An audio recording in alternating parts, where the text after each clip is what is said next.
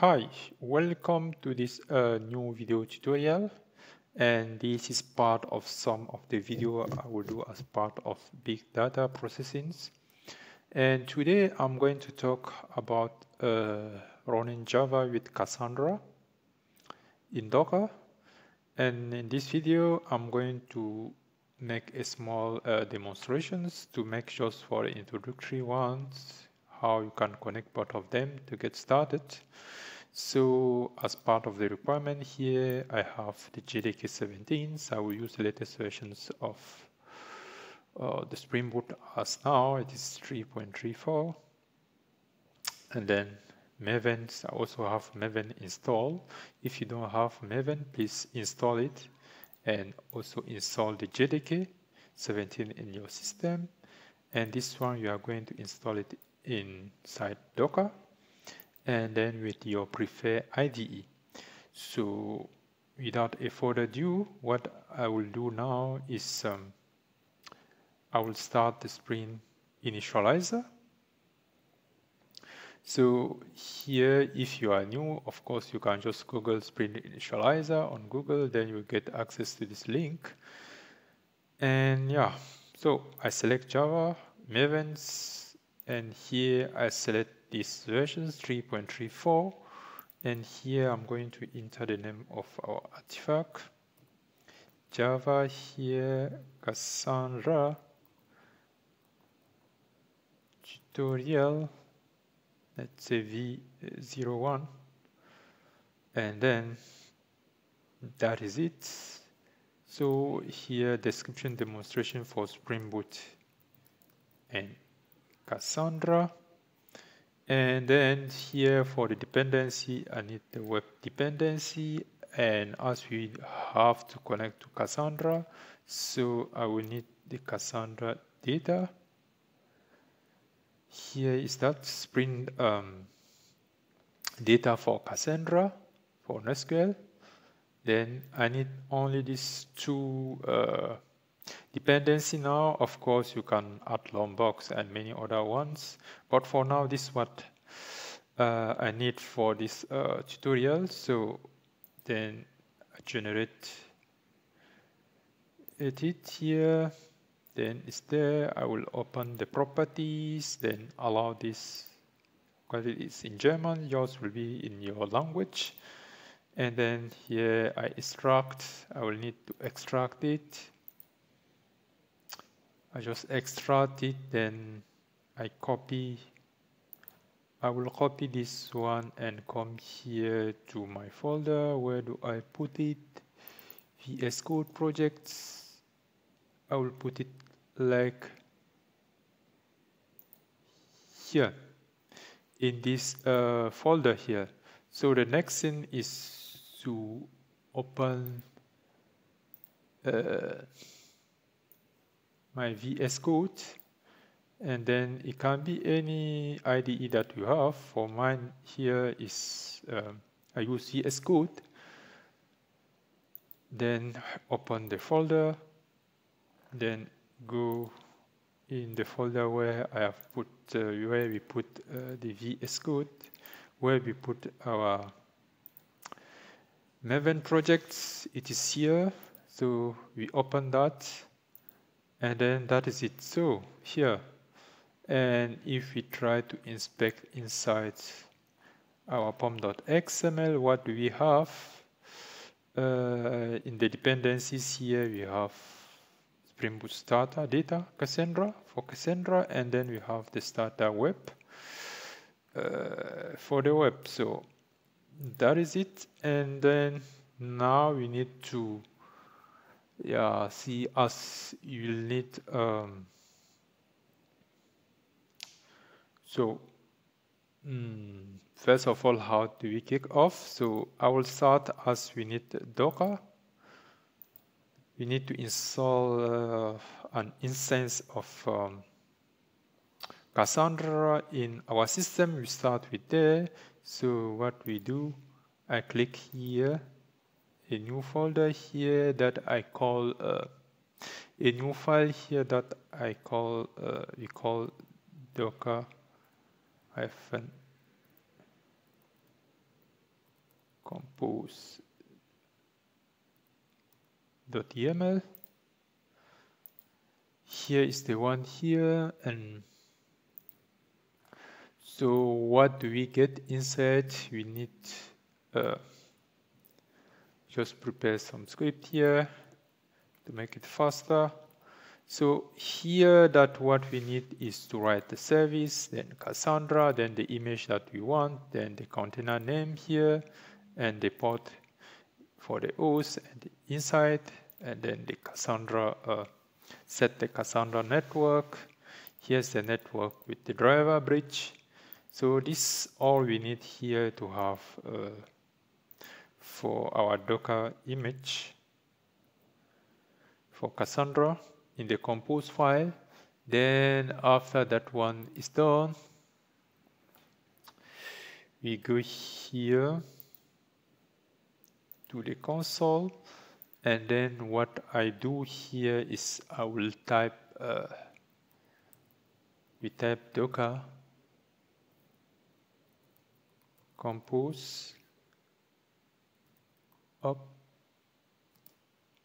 d, and then here pump is successful here and our Docker instance is running. Then the next thing that we need is to connect to the CQL shell, Cassandra shell. In order to do that, here we write docker xc-it Cassandra CQL shell. And then when we type that one here, we can see that we are now inside our Cassandra. And then what we need to use now is, let's explore it a bit. If I need to use our key space, my key space,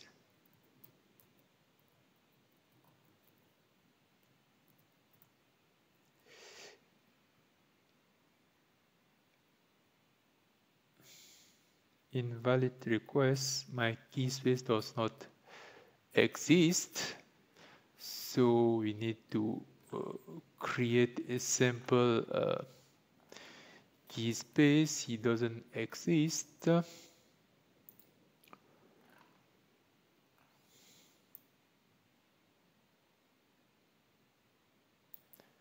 So as it doesn't exist here, I will just write this simple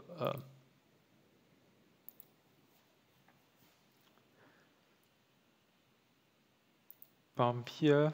So it does not exist. What we do here, let me go back a bit here. What we do, I will try to make it a bit organized. So here, let me go to these resources here, and then what I will do, I will create my schema here, call it schema.cql. BAM is there, and inside that one here, I'm going to put this content here. Because you are going to do it in the future, we are going to make it automatic each time we run our project. But for now, let me just let us do this manually. BAM here, it's created. Then I also need to create a table. I create here a table here with two fields, key and the message as test. So this is what we have just created now. We'll need that one later. And then now if I use, if I use key space now, so we can see that our key space is there now. So it's going as planned. And then if you try to select stuff from our table that we have just created, if let's select the famous select all from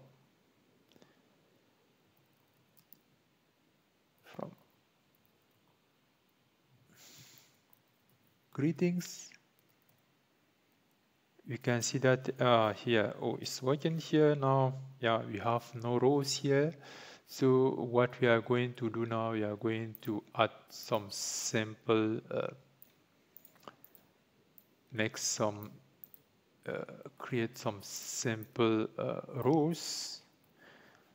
So what we do now is this one. We are going to write this to insert some sample rows.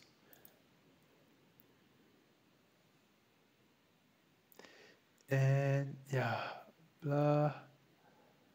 Take this one here. We take this one out. Okay, the first row is created.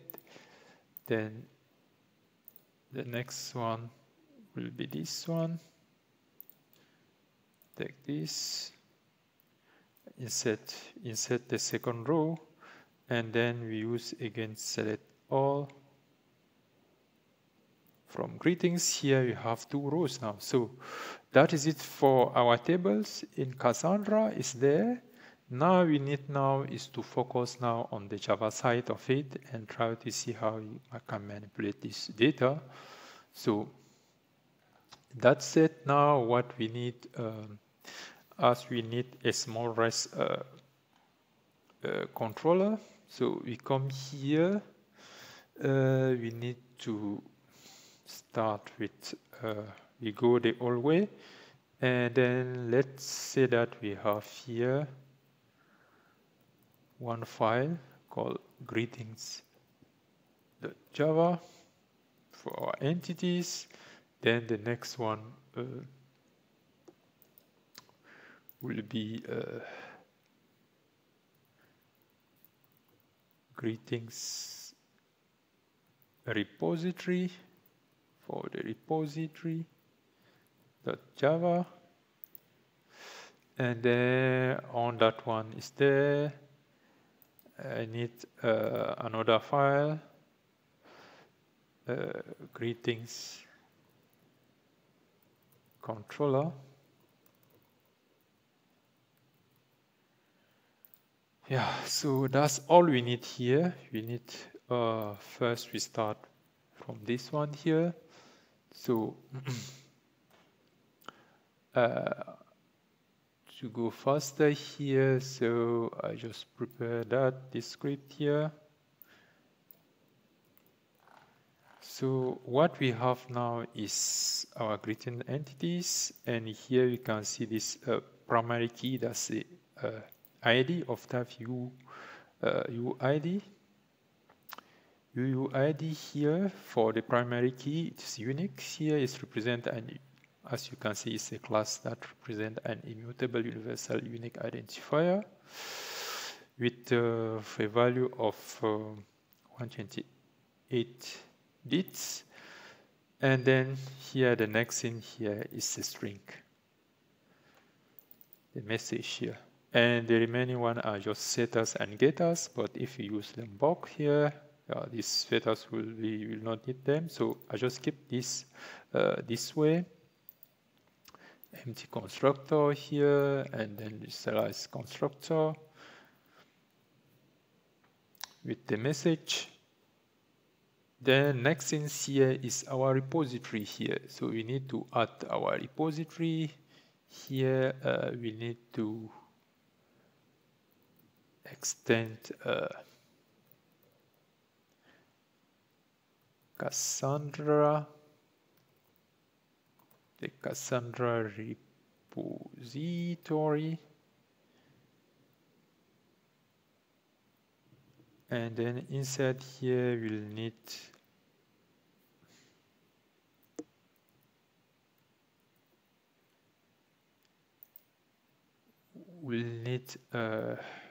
greetings or entity and UID, the primary key, and we need to make some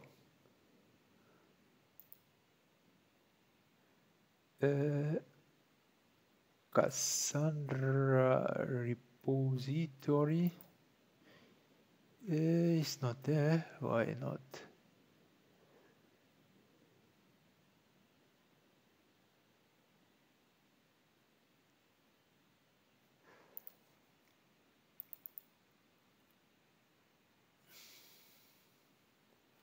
Oh, sorry, this one should be what have I done? This one should be an interface. This one should be an interface, not a class. And then POM.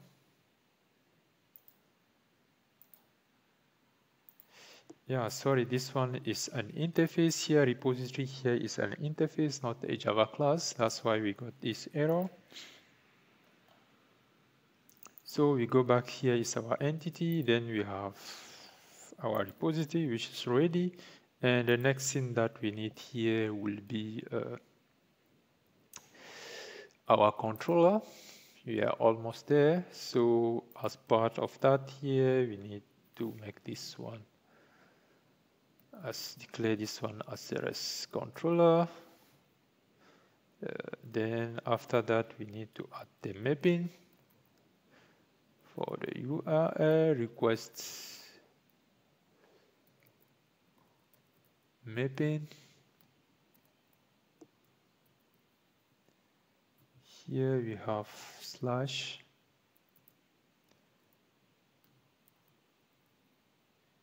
API slash greetings.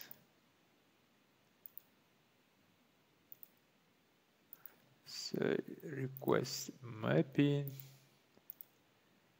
Okay, so here is that one here, and then after that one we have declared this one. Then we need to inject an instance of our repository. So we need auto wired private greeting repository here. That now on this one is done here. So for we need the post gets by ID and then get alls and all these things. So just quickly use this one here. So here to post an instance, here we have our post method, here we have get by ID, and then we have getting hello here with the hello point here, and yeah, and then after that one, so we need the last thing that we need will be the first another method that's important that we might need will be to get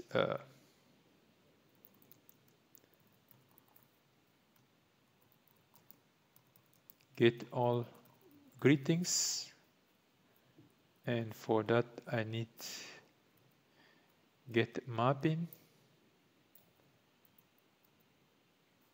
Sorry, as this one will be the default here, so nothing is needed, but here public list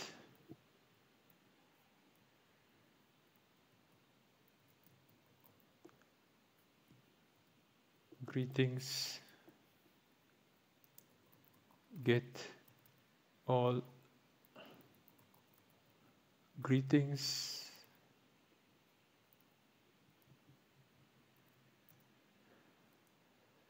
Here list what I need is return greeting repository find all, and then we need to import this list.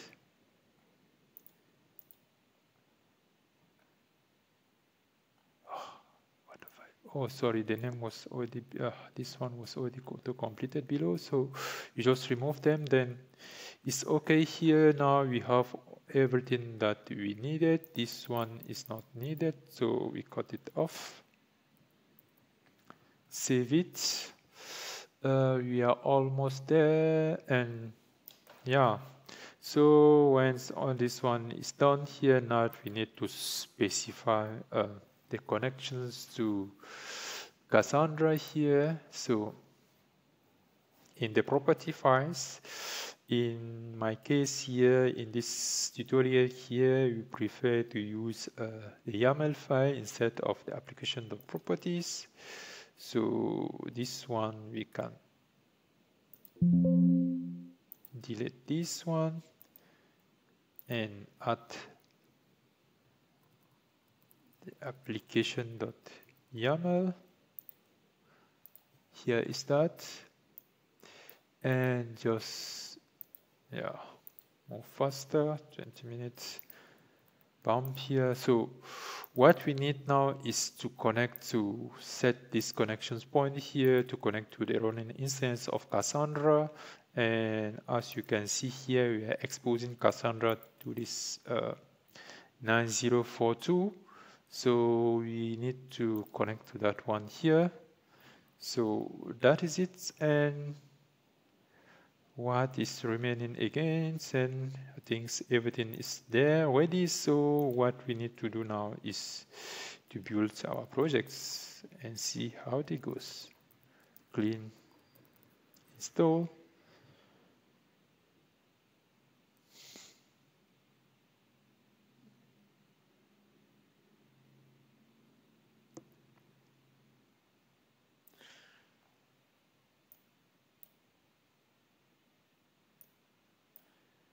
Successful. Then the next thing that we need is to Maven's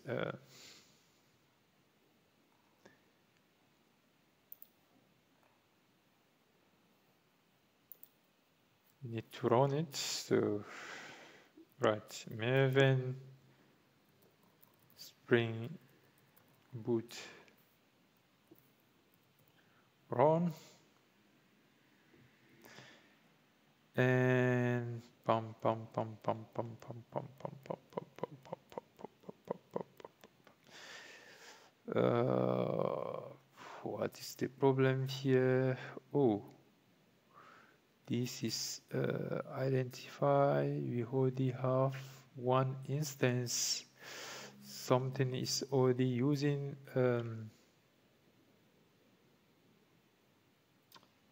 this port is already been used. So when we go here,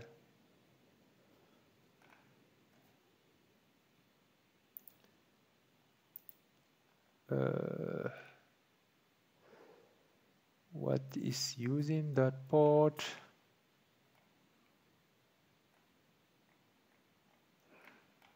And something is using that port.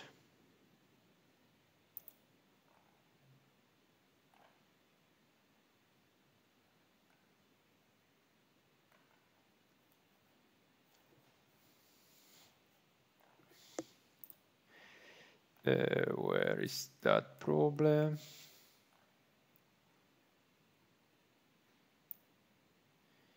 This one. No, what? No, not that. Where is the problem?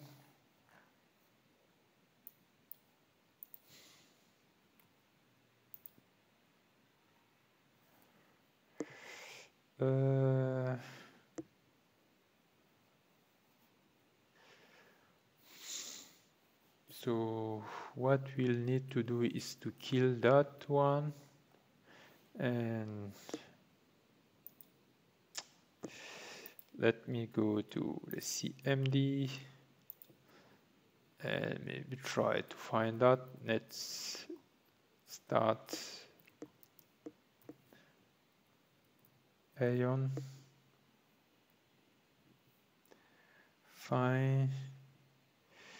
Okay. My keyboard is betraying me here. Okay. Fine string.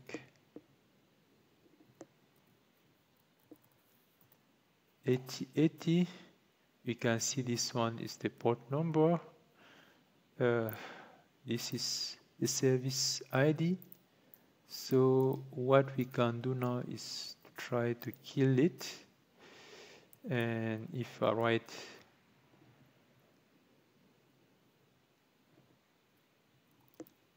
will it go?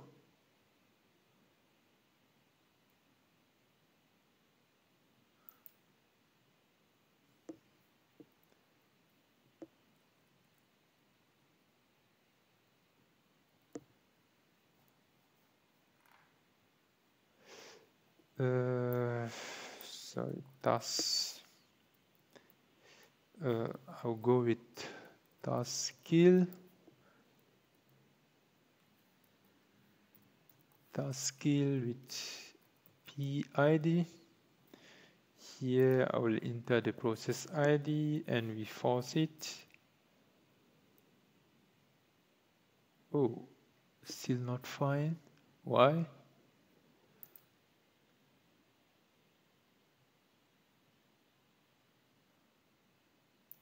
Task skill is with double K.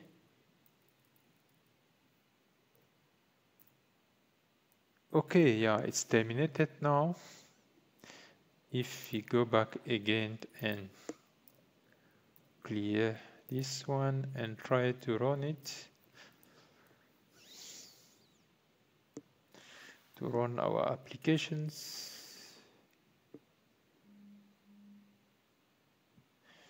bam, it's running now and it's time to test it. So in order to test that one here, I will go to the localhost greetings API. Bam, you can see that bam is working, and then we can also take this ID and go slash ID. No, without double quote.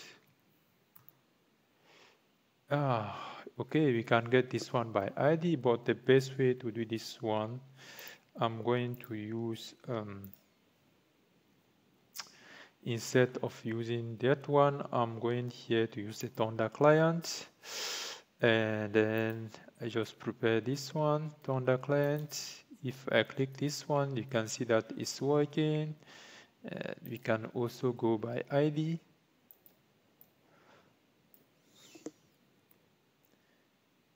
Here with ID. BAM is returning the ID, and we can also post a new message here.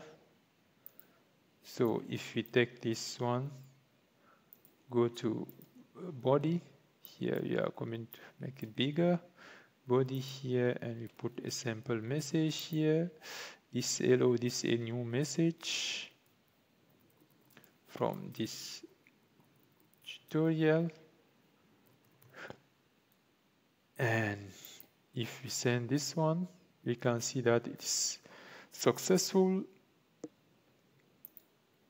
If we go back here inside our Cassandra and try to select all, we can see our new message here on top here. So that is it. In this tutorial, I've shown you how you can